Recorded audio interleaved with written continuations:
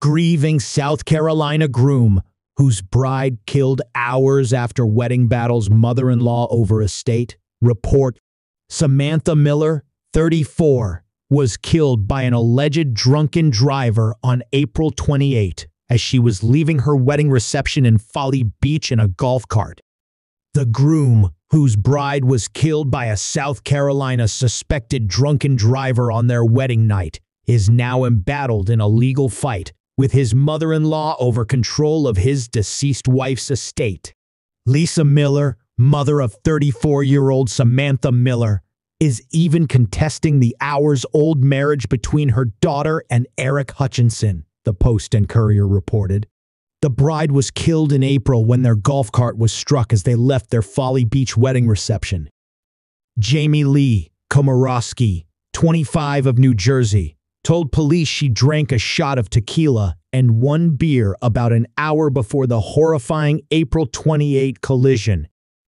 Komorowski allegedly slammed her gray Toyota rental into the couple's golf cart while traveling 65 mph, twice the legal limit on the island near Charleston. Months after the tragedy, Lisa Miller filed a petition to remove Hutchinson as the personal representative of her daughter's estate.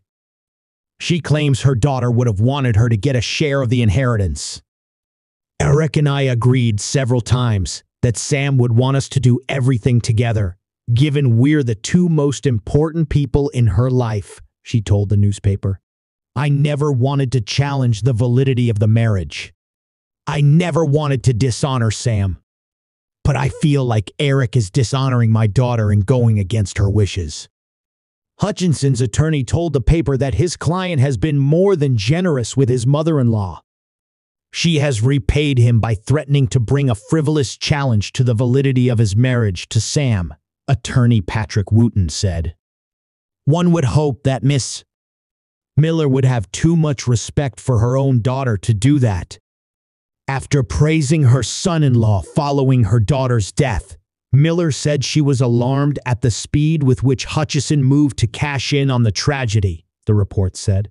His lawyer said he has offered Miller half of any recovery in a wrongful death lawsuit if she stopped challenging the validity of the marriage.